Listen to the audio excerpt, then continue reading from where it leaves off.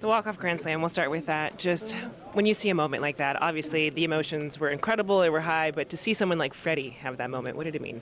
Everything. I mean, a win is a win, but knowing what Freddie's gone through is super special, and I'm glad it was him that did it. You guys talk about just setting the tone to not only get this win in the fashion that you all did, but to see what Jack Flaherty did, to see what the bullpen, the offense fought back late in the game. What does it say? Just obviously we know the series is going to be a battle, but to set this tone early. I mean, it's good. You know, getting more on the board first is huge. Like you said, you know they're going to come back ready to go.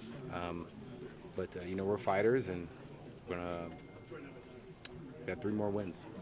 What was your reaction when from first base when Freddie? I just put my hands up and jumped as I was running around, and I wanted to stop and wait on him, but I couldn't. So I just kept on running and screaming. Mookie, you always talk about best of the best here. The final 2 teams, these are the 2 best teams, played out like it tonight. How important is it to set the tone and get this first win moving forward in the rest of the long series?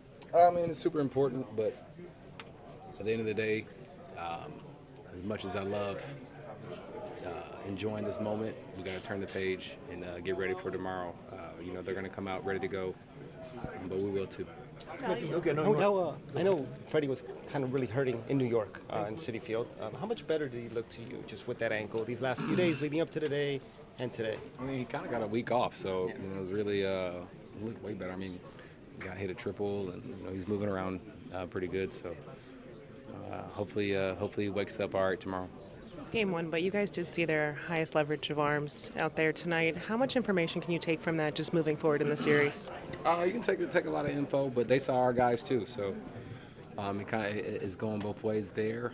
So it's going to be a battle. It's going to be a battle for 7 games, or and you just got to strap it in and be ready.